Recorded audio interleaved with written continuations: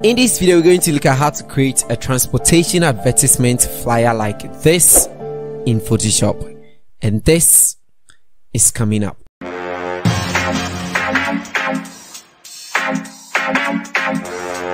Hey everybody, it's Innocent here and welcome to the channel. If you're new here, please hit on the subscribe button. If you're old here, thank you so much for showing up.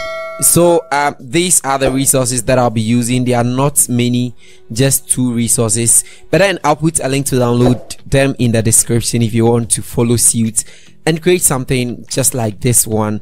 And if you are done, you can share your design on IG. Let's get talking, let's get interacted. Now let's get into Photoshop and let's get started. I'll be using Photoshop CS6 to do this, but this should work with any of the CC versions, including the 2021. Alright, so we are creating this for social media. So let's quickly go to File and then New, and then we are going to create a 4x4 inch document, or 8x8 if you want to do it that way. And then you're going to click OK. First things first, let's add a background. So you want to go for a gradient, and we go for this gradient right over here. So let's open this gradient bar over here, and I've already set my gradient. These are the colors that I'm using in case you want to use the same thing. So this is the first one and this is going to be the second one. Pretty simple, right? So after you set your gradient, you go ahead and click OK, and then you're going to change the style from here to radial. We maintain the 90% and we come to the reverse here, and we are going to reverse that. So the scale is also 100%, and then we go ahead and click OK. This is the gradient that we are going to use. So the next thing that we want to do is we want to create a rectangle. So let's go for the rectangle over here. You create a rectangle that is way beneath the 50%, the middle. So somewhere around here it is going to work for me.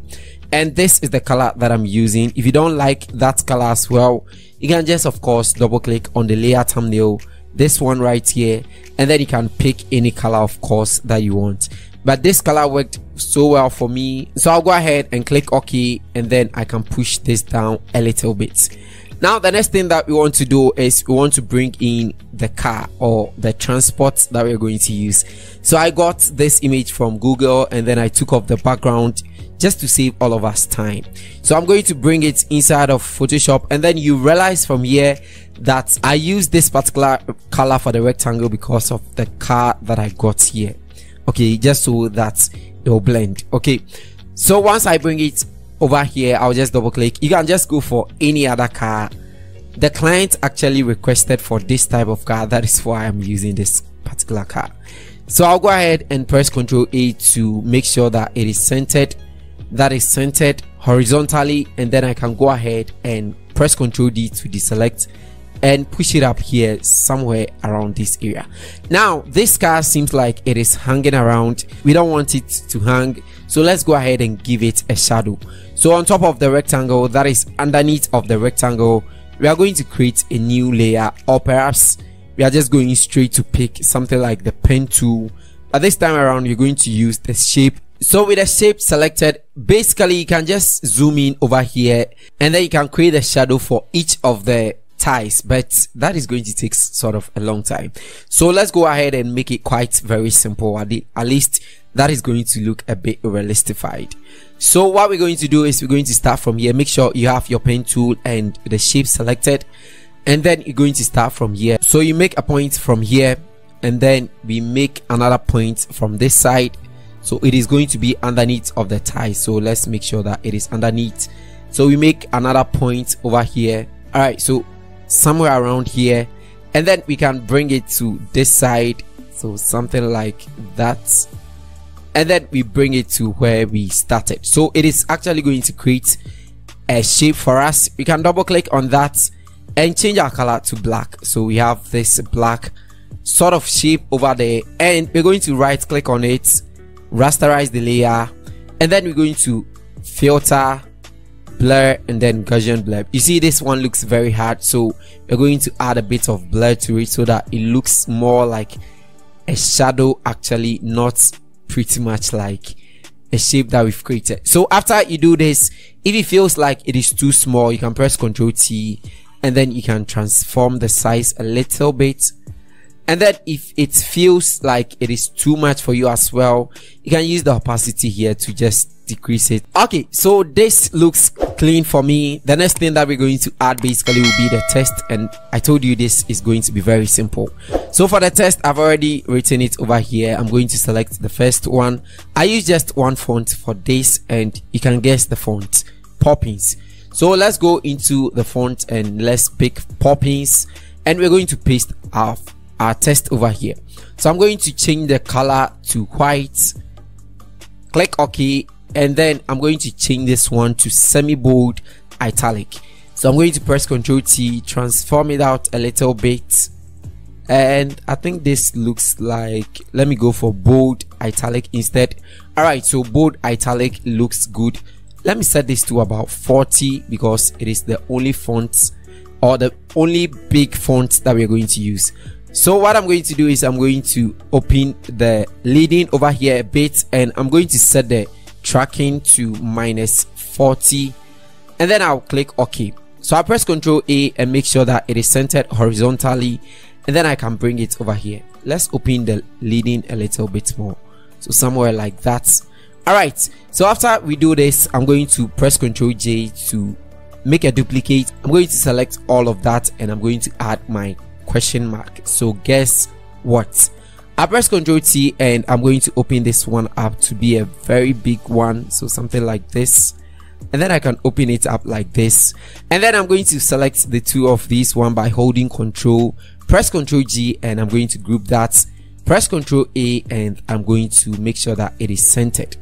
You can then go to the blending option by right clicking, go into the blending options, and then you can add a bit of shadow, which didn't really work so well for me, but then I guess it works here. So you can play around with the size and then the opacity, and once you're done, you go ahead and click OK. So the next set of text that we're going to add will be basically the rest of the information, or what response do we give to the guess what here. So inside my text, I have guess what, CAS Media is into transportation now, so I'm going to select that, and that's one too. We are going to use Poppins. I just said I used one font for this one, so I'm going to select all of that. You can use the background color over here, which looks quite cool, but then it's not the best for me, so I'm going to go for something very dark, so something like the dark blue over here, or perhaps just dark. Okay, so I'll click OK, and then I'm going to change this back from the bold to let's choose semi-bold, or better still, semi-bold works. So I'm going to press Ctrl T, and I'm going to open it up like this, select it all, and open my toggle character and open my leading a little bit, and then I'll click OK. I'll press Ctrl A and make sure that it is centerized like that, and let's make it this one a little bit. Alright, so basically that is it, and the last one, or the last test, is going to be the other information. So the first one is book now, so I'm going to copy that and paste it, and I can resize it to be a little bit smaller like that, and I can bring it over here. So underneath of that, I want to create a rectangle, so let me go for the rectangle tool over here and create a very simple rectangle like that. Let's make it black. Okay, so the rectangle will be black, and then the color of the text is going to be the background color here, okay, so that it can be seen. All right, so once we are done with that, what we're going to do next is we're going to copy the next one, so that is going to be the number, and I'm going to duplicate this one, bring it over here, select it, and then I'm going to paste it. That is also going to take the black color here so that it can be seen. And once I'm done with that, I'm going to open it up a little bit like this to be very seen, or very bold, so that it can be seen. And then I'm going to select the three of this one, press Ctrl G to group it, and I'm going to make sure that it is centered. Once I'm done, I'm going to actually open this up like this, so something like that, and then we're good with the text. The rest of the things that we're going to add will be basically some sort of elements, and for that element, it was quite simple. The first thing you need to do is you're going to pick your ellipse here to create some sort of like a very small ellipse like this. Change the color to white. That is if you want to do it yourself. So after you create one like this, you can basically press Ctrl J, duplicate it, select the two, press Ctrl J again, duplicate, and then basically take your time to reposition it. So something like that, you just take your time to do it. Let me just make one more like this, and then I can select all of these ones, group them, and then it is going to be the ellipse. I'll make another duplicate and then I can bring it over here. So I can select these two, make a duplicate, and then drag it over here, and then you can see that I'll get sort of the elements that I created or that I used at the very right side. So if you want to go very faster, you can select about 4 of them and you drag it like this, and then you are good to go. You've created your own sort of elements, so you can select all of these ones, so up to here, and it is going to be the elements, and then you can take your time to position it somewhere around here. You can decrease the opacity if it feels like it is too much, so you can leave it like this. So I can just hide this one off and make use of the one that I created. I'll leave it in the description if you want to use that one. So this one was quite small, so I'm just going to open it up like this and position it over here. I'll make another duplicate and then bring it over here as well. So I'll right click, rasterize the layer, and then I can go to the blending options, and I'm going to change this color to black so that it can be seen from where it is located. Now what I did next was that I just made another duplicate from here, and then I'll right click and rasterize the layer, and I'm going to cut this part off because I need about 3 lines. So I'm just going to cut this part off, and then I'm going to send it to this very part right over here. Quite very simple. Yeah, so basically that is how I created the elements, and that is how I came out with this simple transportation flyer for social media. You can just make a little adjustment to the shape here as it feels like it has gone overboard, so something like that, and basically that is it. I hope you gained value out of this tutorial. If you did, a subscribe to the channel will be so much appreciated, and don't forget to share so that others will come here to learn for free. Thank you so much for sticking around to watch this video. Please don't forget to like and subscribe, and I'll see you guys in the next video.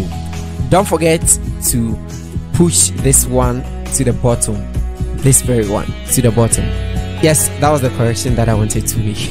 Thank you so much for watching. I'll see you guys in the next video. Innocent here, and bye.